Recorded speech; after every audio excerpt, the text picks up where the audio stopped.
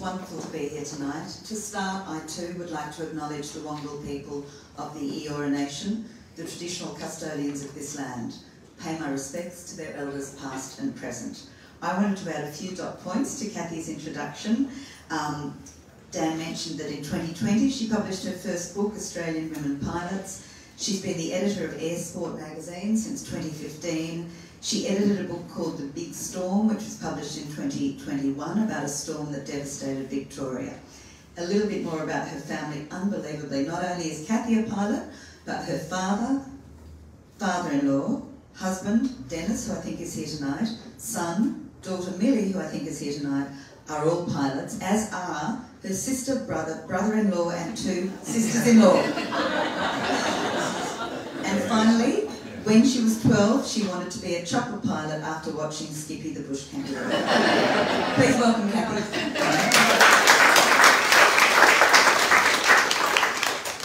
Kathy, you learned to fly in 1991, inspired by your father. Could you tell us a little bit about your early fascination with airplanes and pilots? Where did that come from? Well, Skippy. Because from Finley, it was probably 200 or 300 miles to the nearest helicopter. So that was very fascinating to me. I love the idea that you could just hop in and just chopper away, you know. And then Dad learned to fly in the 70s when I was at the end of primary school. And so the aeroplane became part of the family. And then when I was 16, he gave me the controls. And that put the idea in my head that maybe I could do this. And I thought, I'll come back to this one day. And so I came back in my late 20s. Dad did say he'd pay for it. And then when I came back to it when I was 27, I think, 28, he graciously allowed me to pay for it myself. Which I did by working in a nursing home. There are 2 stories that you mentioned in the book that I'd like you to tell. One of them is about the stars, and one of them is about a shearing shed. Okay.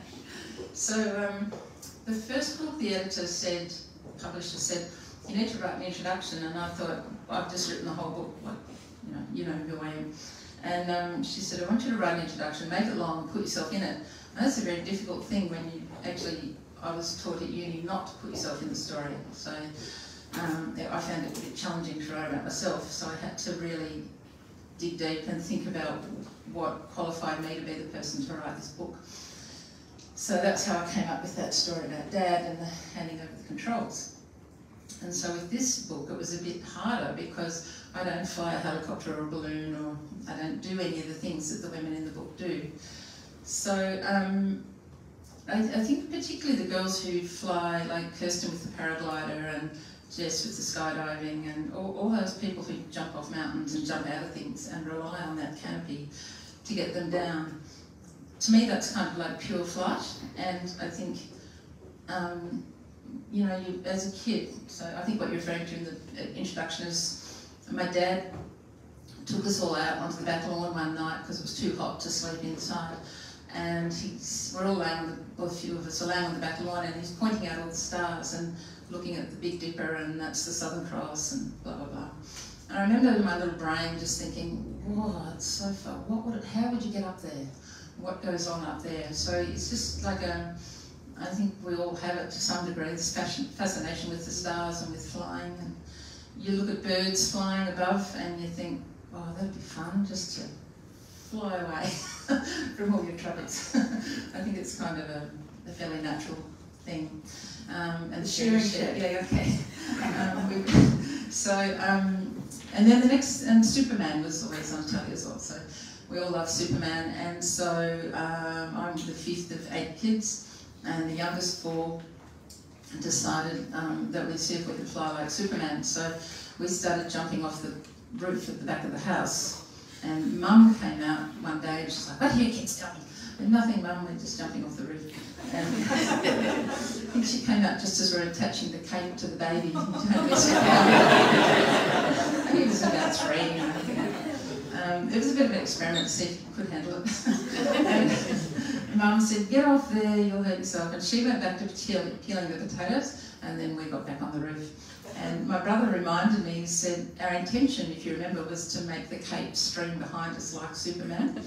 And our only regret was that we couldn't dive off the roof, because that would have been really cool. But anyway, the roof was good, but it wasn't much of a challenge. So when we were at the farm, we started jumping off the shearing shed roof, because that was a lot higher and a lot more challenging. Yeah, and we've got some footage of that. So Kathy, your book is about 10 extraordinary women. They include a skydiver, a helicopter pilot, a paraglider, a wing walker, and we're going to find out what that is for those of you who don't know. I didn't know. Some of those women are here today. Welcome to those of you who are. Thank you for being here, and thank you for sharing your stories in this wonderful book. I thought we'd focus on the stories. It's very difficult to pick because all 10 are so interesting. We focus on the stories of 5 of them, 5 of the women who are here today. Before we start to talk about each of those stories, I'm wondering, Janie, if we could go to the amazing video that Kathy has provided. I should just say Catherine Conway turned up. She's the 6th member, but I didn't have time to put her in the video because I didn't know she was coming, but I just banged this together on 2 nights ago. So that's Alida, she's up the back somewhere. That's my sister, Fran, who all the trust in me. That's how I got your shearing shed, and that's me on the ground. Come on, Fran, I'll catch you. Oh. This is Jessica Johnston. Speed Skydiver, 420 kilometres around, head down. I think that's the most beautiful thing. Emma, everyone knows Emma, up the back.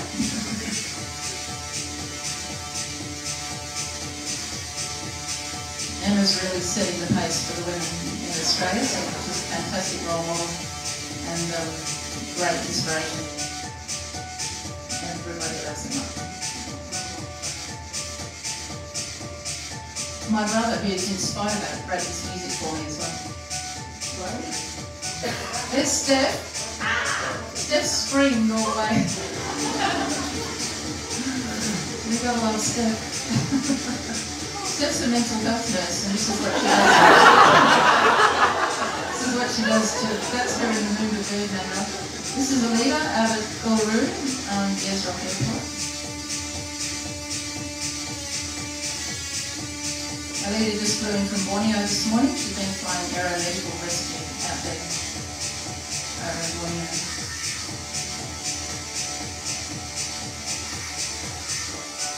It's Kirsten who took me paragliding off that mountain and took all my courage to run and jump. But it was amazing.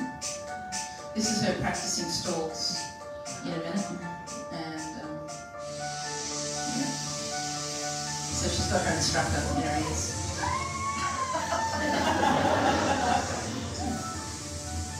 She's one of the most experienced and highly renowned female paragliding pilots in Australia. I don't know what her heart rate's doing there. You probably don't. He just told me she'd done a good job. No, this is cute, we've got that bird there.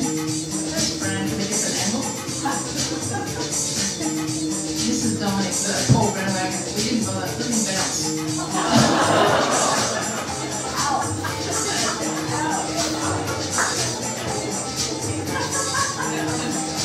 This is a wide angle. See me looking at this interesting. Come on, Fran. I'll catch you. Come on, off you go. Where you go?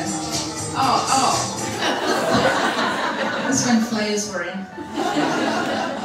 That's out of my dad's farm, my grandfather's farm.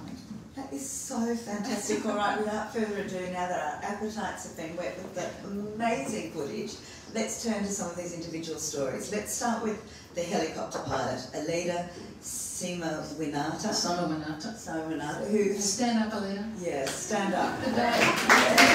Alida's on the cover of the book at the top. Thank you for joining us. That's amazing that you flew in this morning. Now, Alida got her helicopter licence at 30 after 6 years of lessons. How hard is it to fly a helicopter?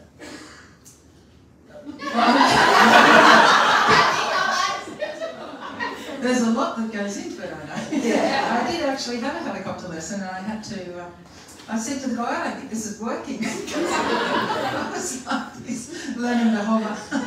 I think probably more importantly is how hard is it to get a job in the industry. Yeah. So it took Alida 6 years. because it's so expensive. It's probably twice the cost of getting your pilot's license. It was something like over $500 an hour, Vanessa? Is that right? When I did it, $550 an hour. Yeah. So she paid, 135, so yeah. so she paid for that by making coffee. She was a barista. Yeah. And it took 6 years. It normally takes about 2 years, so it took her 6 years. And then her first real, sorry, I'm going to say her, I'm sorry, Alida's first real job as a pilot was at the Uluru Kings Canyon Resort. Could you tell us a bit about her work there and some of the challenges that she faced there?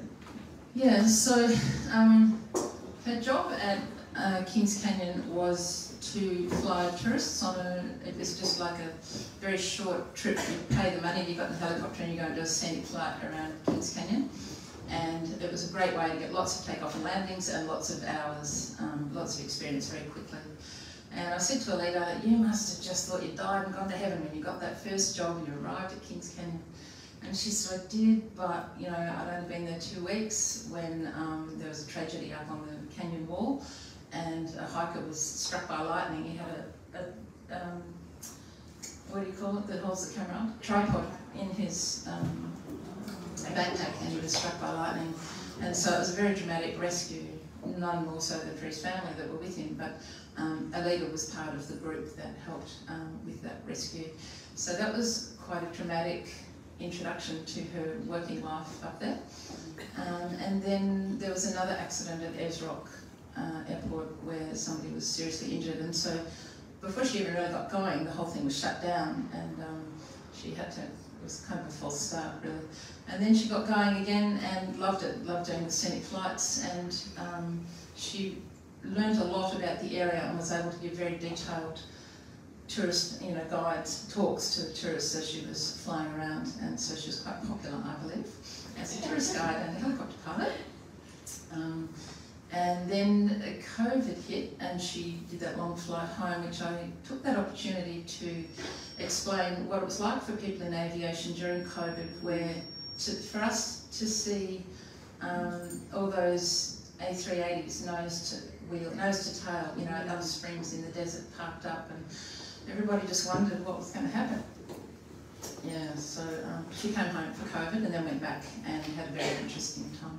And you write about how she worked at Uluru with the local Anangu people, especially the women. I thought that was really interesting. Oh, yeah. So the Aboriginal women loved that Alida was a woman and she could fly them out on women's business, and she was able to take them out to manage the business that they wouldn't have been able to do by air otherwise, because she was a woman. They could do it. And then in 2022, she upgraded her qualification to take a job flying a twin-engine helicopter. Now, I don't know much about helicopters, but I'm assuming that's a degree harder, and that was to take a job in Borneo. Tell us about what she does there. So she took 10 grand out of her superannuation and 8 grand out of her savings and invested in her in another qualification in the hope that she would get the job once she got the qualification. So that's aviation all over. It costs a lot of money and it takes a lot of commitment. I can see Kirsten nodding her head. And so she got the job in Borneo and she was flying aeromedical operations there. It's difficult flying in Borneo more difficult than here because of the weather, because of the tropical weather. There's lots of cloud, lots of bad weather, lots of big mountains, and sometimes it took some pretty fast decisions because that weather comes in very quickly. And so I think it was only recently you put up an Instagram post about it was only because of my experience and knowledge of the weather that you're able to get to where you're going that day, and somebody at the beginning of their career might have still been either had a different outcome. So weather is everything. All right, let's move to the wing walker. Stef, stand up. So Stef, welcome Stef. Stef is a as Kathy mentioned, she's a practicing mental health nurse. She also teaches mental health nursing. Her father was an aviation enthusiast who took her to shows from an early age, and then she learned to fly in her late 20s. There are two aspects to Stef's story. So let's talk first of all about why you call her the Moomba bird woman. Moomba. So Moomba is the Moomba event is held over the long weekend in Melbourne, and it's been going for 50 years or so. And it's a celebration, and part of that celebration is the very popular Birdman Rally, but Stef being a woman, it has to be the Bird Woman Rally. And Stef had been to, probably to see it, had you? You seen the Birdman Rally and got inspired from there, yeah. And then she was in Europe and she saw some incredible LED light windows and she thought, oh, I'd like to make them. And so she came home and created these 3-metre high butterfly wings in a LED light pattern to match the cathedral wings. Using cellophane and plastic. Cellophane and cork-flute and everything. Yeah. And she entered the Birdman Rally and I knocked her back and she said, you can't knock me back because I have to go to Nepal. I'm volunteering as a nurse in Nepal and I'm leaving in 6 weeks. And I've got these 3-metre butterfly wings in my mouth and I have to get rid of them. So there's some great photos in the book of all of the aviatrixes. I don't know what we call them because this so diverse. But I did write in the book. Stef actually has a private licence, and I wrote. You know, she understands the 4 forces of flight, which is lift, thrust, weight, and drag. But with those butterfly wings, she ran towards that 4-metre platform, carrying plenty of weight and drag and precious little of the other 2. She just went straight down. Well, I bet she looked spectacular. Oh, beautiful. Beautiful. So that was the story I wrote because I thought it was so funny.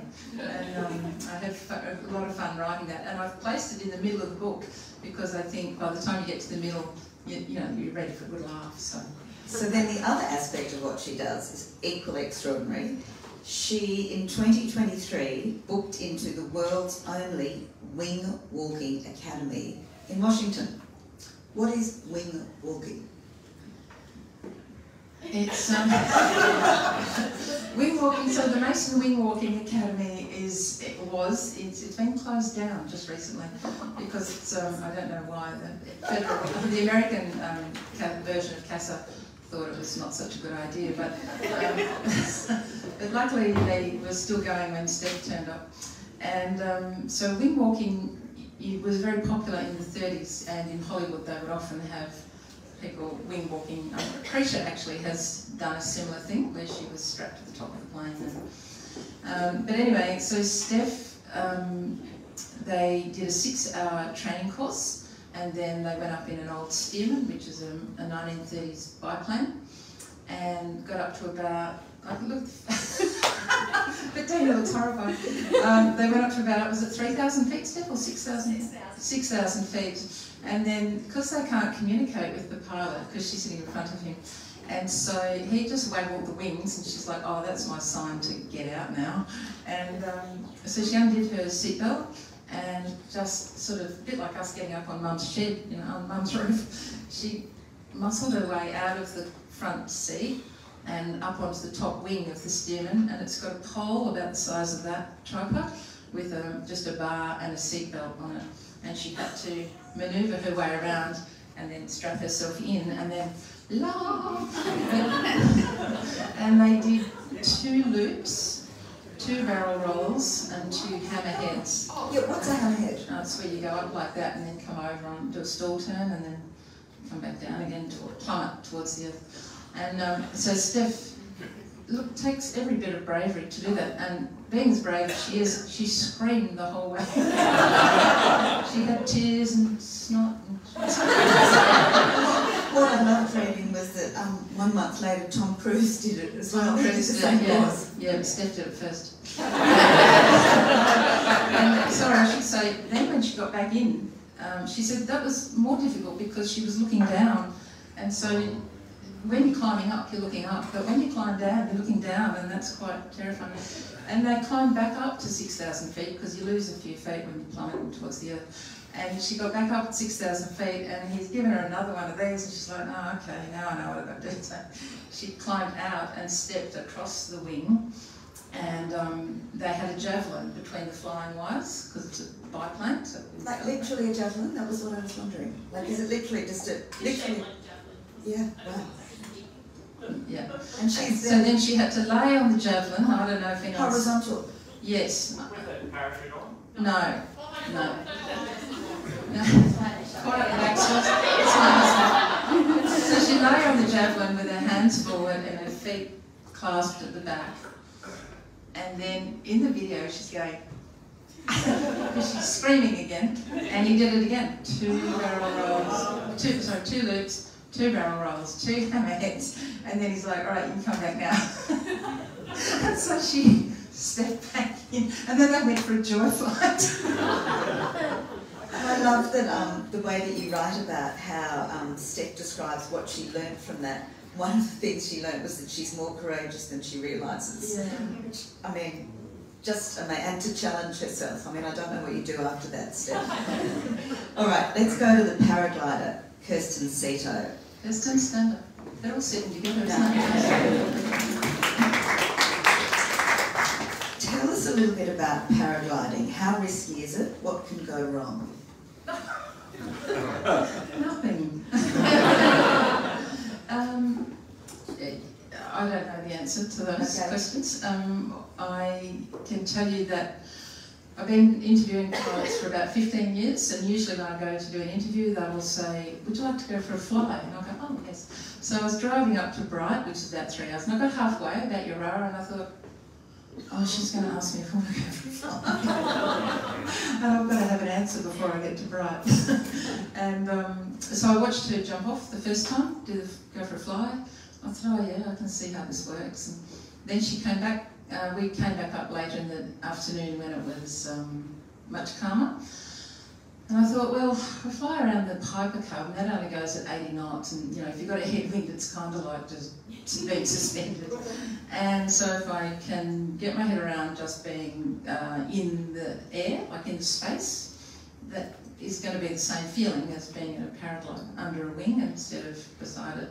So I thought, oh well, she knows what she's doing, so yeah, I'll give it a go. So did it feel the same?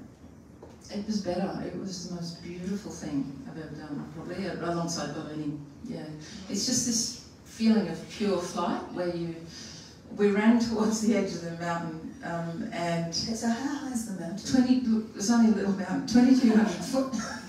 I think it's their training mountain, is it? Yeah, it's where they learn from. No. Anyway, it seemed quite big to me. And she said, as you run, you'll feel a jolt, and that'll be the wing inflating and lifting, but you've got to keep running. And I'm like, oh, okay. So off we go. Go! She said, all right, so off we go. And then it jolted, and it felt like she'd stopped, and so I stopped. She's like, keep running! And the only thing she didn't do was smack me in the back of the head. And so we, I was like, oh, this ends well.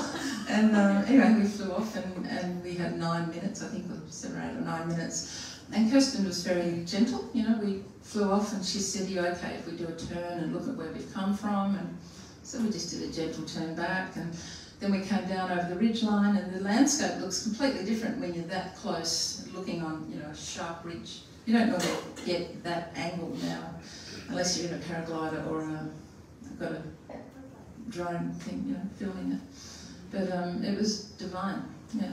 Let's talk a little bit more about how she got there, Kirsten got there. So I loved it. She fell in love with flying via the movie Top Gun, which she watched when she was about 13 many, many times.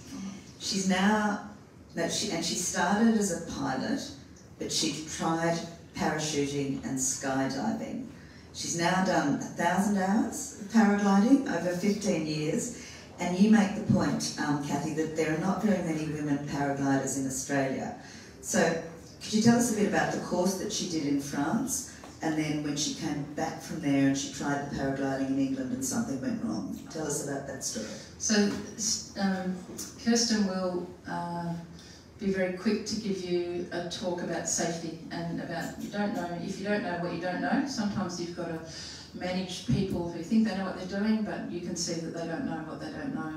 And that was her first lesson, was in England. So in France, she went to do a paragliding course, and they started on a very gentle slope, and you run, and then the wing lifts up, and I think your feet lift off the ground, and then you come back down again, and so you learn how to take off and land, and then eventually you get chucked off the hill. So she finished the course except for the reverse launch. So you reverse launch when there's a stronger wind. You turn around and lift the wing up behind you, and then turn quickly and run And because it was hard to line up the instructor and the weather wasn't quite right, and she never really got that bit done, but she went up for a weekend in England with some friends, paragliding, and spoke to the safety officer, and everybody seemed to think it was okay, and it was just a minor point, you know. So that she hadn't done the reverse launch. The reverse launch, it didn't sort of seem to really matter that much, I don't think. And but the wind was probably stronger than she didn't know what she didn't know.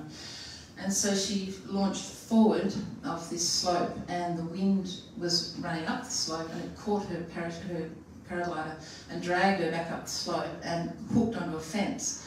And so the wind kept rising, and the fence anchored her, probably just as well, God knows maybe. And then she came down with a resounding thud and woke up to her friends calling. There was a helicopter, and then she ended up in hospital. And so that was a close call, very close call, and has informed her attitude towards safety ever since. And so that's probably why she's done 1,000 launches or more since then, and is very well regarded for what she does. And Kathy, you wrote that. So she set up in Bright, Victoria, which is where you went and did it with her. I love what you said about she started a program called Altitude with Attitude. What was that? So flying with men is different to flying, being in a room of men, being around men is different to being in a group of women, and the same was with paragliding. And so Kirsten decided to start a women's group, women's paragliding weekends, and so she said it's not to teach women, we're not instructing them, it's just to get women paragliders together, just to have, no different to me having a ladies' lunch, I suppose, or a girls' weekend away. And the women are just different to the guys, you know, not good or bad, nothing wrong with the men, it's just that sometimes it's nice to be with the women. Partly it was a response also, wasn't to sexism within the industry that she'd encountered and she'd seen other women. I think somebody had upset her at some point. She thought, I just want to get away from the men and just have a girls' weekend. Yeah. There's also another lovely story that you tell that Kirsten describes about flying with eagles. How does she describe that? What does she say about that? She said one of the most beautiful things is sometimes you can be out flying. And she talked about flying with the eagles, how like if you're in an aeroplane you see an eagle, you don't panic, but you're pretty aware that if you hit an eagle you're in trouble. Emma knows Emma hit a big bird thing. But for the paraglider pilots, sometimes the eagles, if they're mating, they can get pretty cranky and they'll come at you like a stinging bee, and they'll peck at the wing, and so you've got to come down and get that fixed. But sometimes the eagles will fly with you. And so she's had experiences where she's been thermaling, so the thermal is the hot air going up, and she'll be thermaling and the eagle is thermaling, and the last, I decided to finish her story with that beautiful image where she said I could see the birds, the individual feathers, like testing and teasing the wind to see what was going on. All right, let's talk about Emma MacDonald, who is the aerobatic display pilot, who we saw featured, I mean you're all featured beautifully, but featured particularly in that video clip. So, Emma flies an ultra-high performance aircraft, and she does amazing technical manoeuvres at air shows. And I love all of these stories, but I really love this aspect of Emma's story. In May 2016, when she was 26, she was with her dad at an air show, watching a world champion and former RAAF fighter pilot, Matt Hall. It happens to be standing in the doorway. Oh, he's here as well. Oh, that's wonderful. Welcome, Matt. And Emma turned to her father and said, I want to do what he does for a job. 8 years later, 2024, she now regularly performs at air shows with Matt, and he rates her as one of the best in the field. How did she get there? What was her path to becoming to doing air shows, aerobatic performances like that?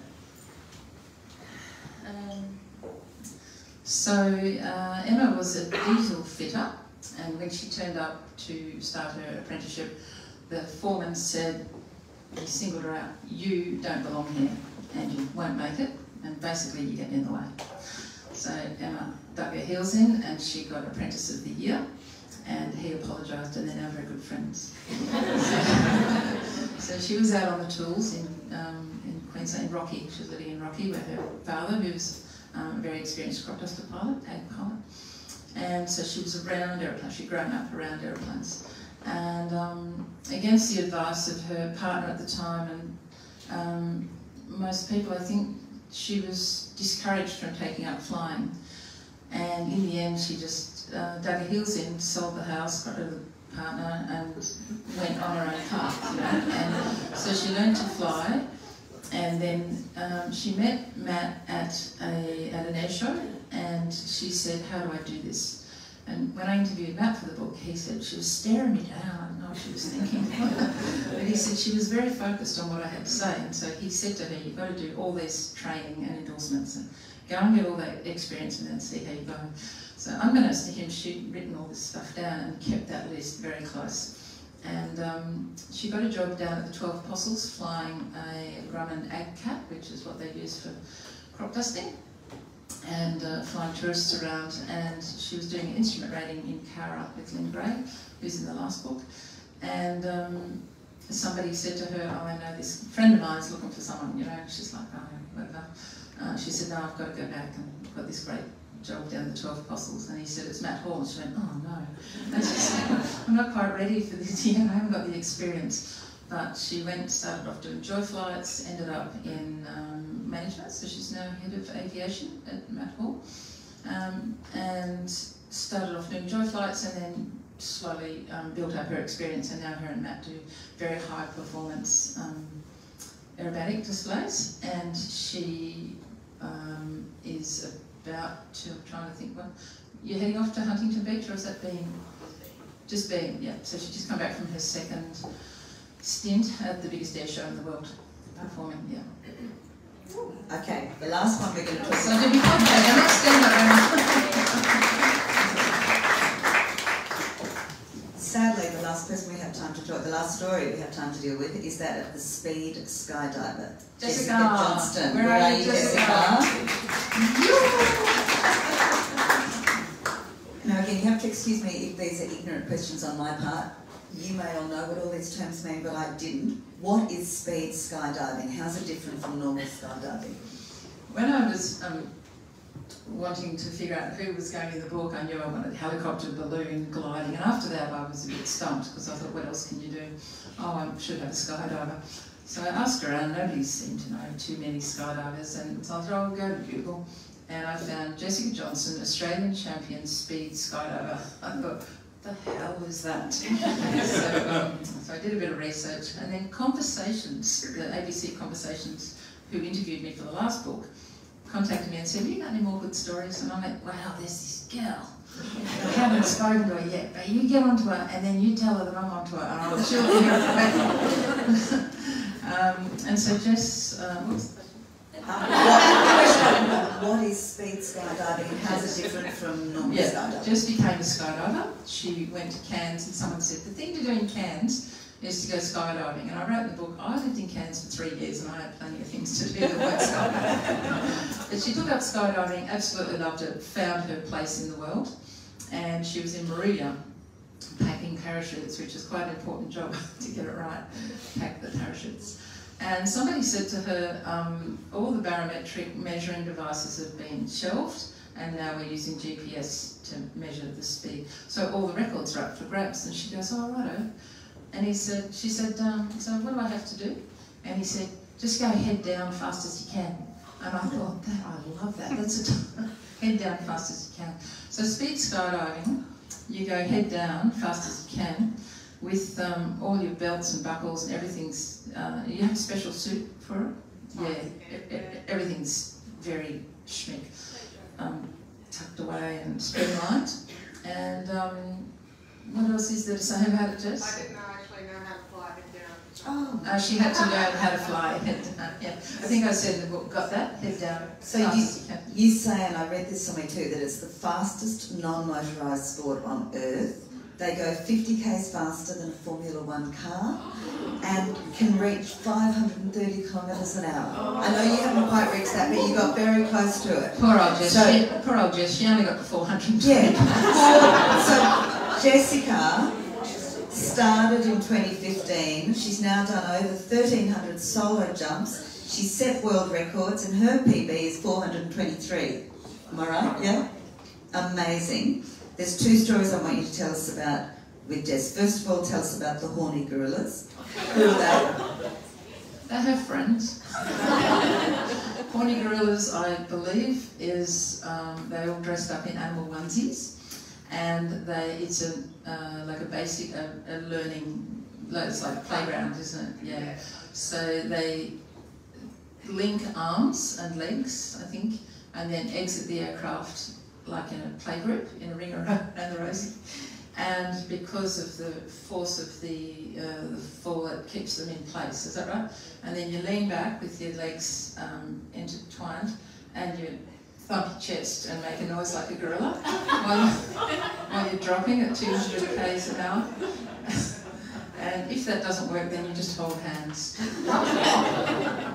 And then there was another really beautiful story you tell about a very special skydive that Jessica did that involved her brother, Daniel.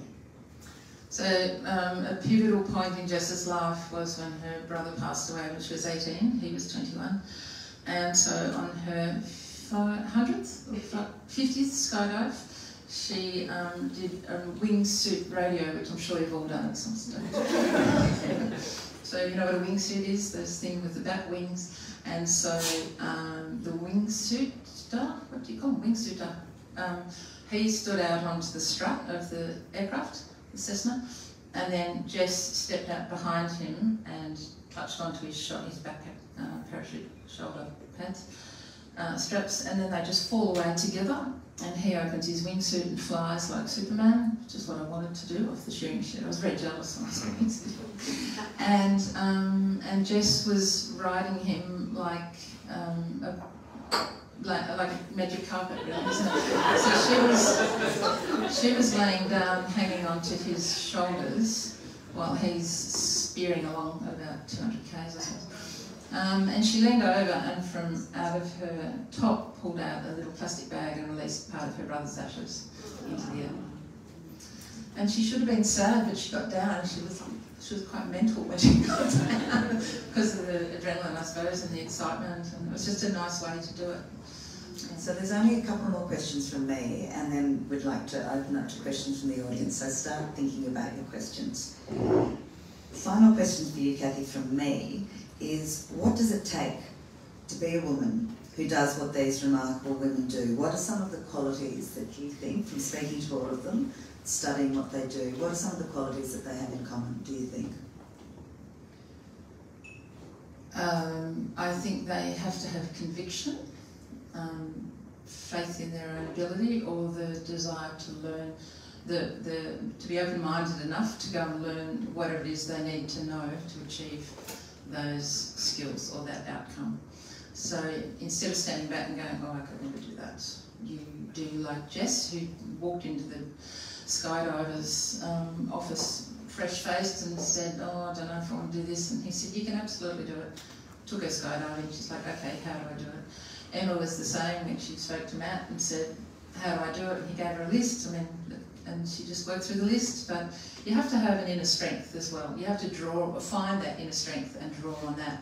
And another good thing that Heather Swan said, she base jump wingsuited off Mount Meru in the Himalayas. And she said, I had to get rid of the naysayers. I had to get rid of the people who told me that I was stupid, or that I couldn't do it, or that I'd kill myself. So you've got to get rid of those people, and then you've got to inform yourself about, understand what you're doing. Yeah. Okay, final Would that be question. right, girls? I don't know. Yeah. Final question from me is that we've heard about how you tried paragliding, and I wondered which of the other adventures that you write about have you tried, or would you like to try? Oh, I'd love to go speed skydiving, so I can tell you what I did. Yes? No, I never actually ever want to do that. I admire you, Granny. I I've been ballooning. So for the book, I went up with Donna Tasker, and that was the Women's World Championships in 2023 in Perth. And she let me go up with her in the basket. She wasn't competing, she was doing a commercial flight. And ballooning is one of the most divine experiences I've ever had. And there was about 30 women balloonists. And again, it was, you know, like Kirsten's weekend. It's just that idea that there's all this girl power, you know, and there's 30 women flying off in these balloons competing, and they just look like a laser cut image across the sky. It looked too good to be true. So I love the ballooning. I've been in a helicopter whenever I could. I'd go in a helicopter, so I love that. Have you piloted a helicopter? Only that once when I told the guy it was broken. I've been in gliders and paraglider with Kirsten. I've probably flown in other things, I can't remember. Anything you'd like to do that you haven't done? Airborne? I don't know, no, I can't think of anything. No, aerobatics, I've done aerobatics as well. Right, over to you now. We'd love to have some questions. You've seen that wonderful video, you've heard Kathy speak so beautifully. We'd love to welcome questions from the audience. I know many of you are friends, colleagues, people who are featured in the book. Please give us your questions. Nice question. Nice questions. And don't bring up that time where and I'll be repeating them just for the benefit of the recording. But please don't be shy. Now's your opportunity to ask anything you've ever wanted to ask Kathy. Yes, Sarah? Why did you want to write this book? Why did you want to write this book? Because after the first book, everybody said, why didn't you put a helicopter pilot in it? Why didn't you put a glider? And I said, well, they're in the next book. But I think when we think about flying, we think about flying an aeroplane and sometimes maybe a helicopter. Rarely you think about flying a glider. You might think about a balloon if you've been in one, but I just thought it was good to share all this other stuff that you can do and enjoy. Yes. How many people do you think you have influenced through your now 2 books to actually take flight? Now that's a great question. How many people do you think you've influenced through your 2 books to actually take flight? I can't know that. I have had some feedback on the first book. Probably the most important feedback I got was from a woman who came up to me at the Women Pilots Conference in Broken Hill. And she said, thank you for writing that book. And I said, oh, that's okay. And she said, I was widowed and I didn't know where to turn next. And she was left with an aeroplane. And she said, by reading the book, I realised there's all these girls out there that I needed to connect with. And so I think she rang Shelley Ross, who's here. Shelley? Over there. She rang Shelley Ross and she said, I flew out here to Broken Hill. And that was just beautiful.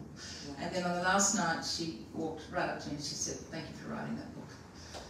The other one was a lady who'd escaped a domestic violence situation and she'd lost all confidence in herself and she was not very confident in the aeroplane either. And the instructor gave her a copy of the book and she messaged me and said that changed the way she felt about herself, and she realised everyone's had challenges, because a lot of the stories I talk about the bad things that happen. It's not all about this person's a hero, because that's like, it's not real, you know, so you've got to talk about the tough stuff as well, and I think that makes the stories relatable and people are real people. So I know that Deb Laurie, who's here somewhere as well, over there, Deb Laurie said she's given the book out a lot to young girls who are flying. Yeah. So I hate to think what's going to happen with the next one. If anyone rings me and says they're going skydiving, I don't want to be responsible. I had a related question, Kathy, which was, to your knowledge, are there many books out there about Australian women who've taken to the skies? I think usually they would be a biography or a self-published sometimes, yeah, memoirs maybe. Mostly historical. Emma hasn't written hers yet, probably a little way away. I don't think there's as many. Not as many as men, because there's so many more men pilots. And that's how it started, because every time we'd have to move house, I'd say to Dennis, can we throw out some of these books? And you go, no! Precious books. These books about male pilots. Yeah, and now they're my, I'm like, thank God we can throw out these books. They're useful. Any other questions? I've got more up my sleeve, but I'd like to give you the opportunity. Shanti. Which one's the cheapest sport and which one's the most expensive? Which one's the cheapest sport and which one is the most expensive? I think Emma's might be the most expensive. It's the aerobatics. Flying those high-speed, high-performance aircraft and performing around the country and overseas.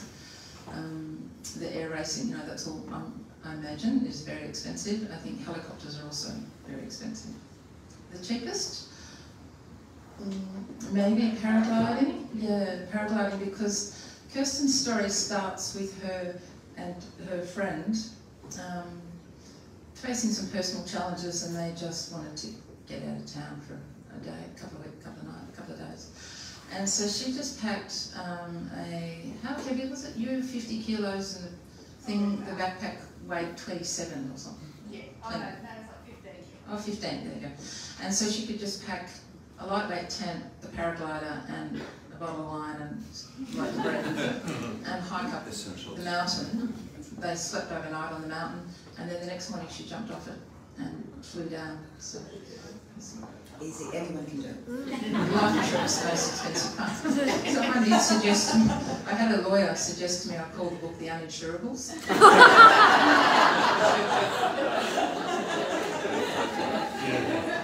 Any more questions? Yes, one near the back. I was just wondering if Kathy, if you heard from any of the ladies, if they're not competing, how they stay current in their particular pursuit. Do they just put their wingsuit on and go off on a Saturday morning and, you know? So the question is, practice. yes, so the question is, I think, if they haven't been doing it for a little while, how do they stay match fit, I guess? How do they stay current? How do they keep themselves fit to perform? Is that right? Well, Stef only do it once, so she doesn't have to do that. There are no more currents in the wingsuit. Alida's working as a helicopter pilot, so she's current. Kirsten it's her life mostly, so she's paragliding as often as she can. Kath Conway, I don't know. How do you stay current, Kath? Instructing. Instructing, yeah. And Emma does it for a living as well, so yeah. Any other questions? It's their hobby, it's their life. Yeah. So I'm going to ask you, I know you've been asked already, but those of you who are in this room, who are in this book, could you please stand up so we can give you a big round of applause?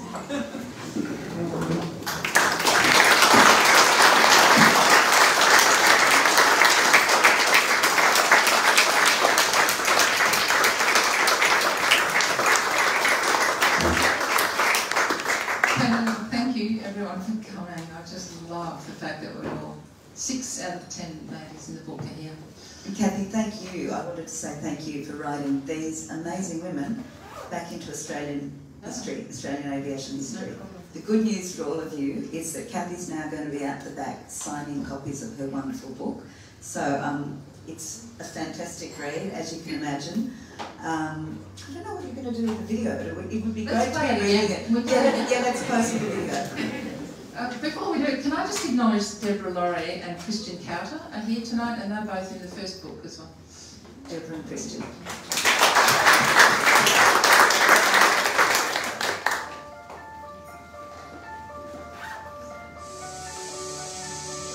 My grandfather built that.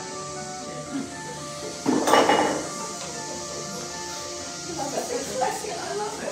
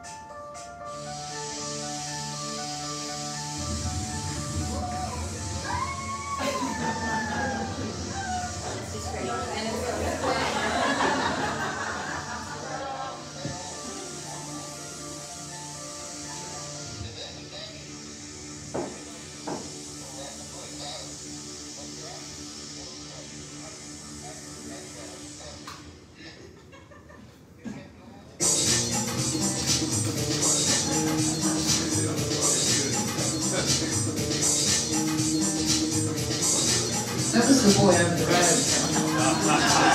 You got to catch him.